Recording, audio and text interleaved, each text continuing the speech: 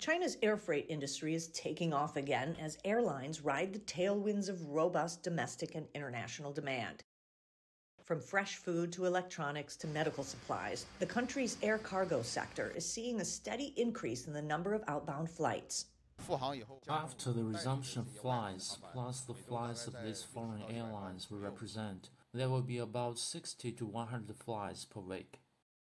Meanwhile, airports are preparing for an influx of imported goods as more international airlines reopen routes to China next month.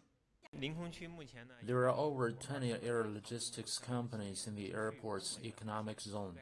They have a full range of short-distance, high-frequency routes to Europe and North America that meet their demand for air freight services.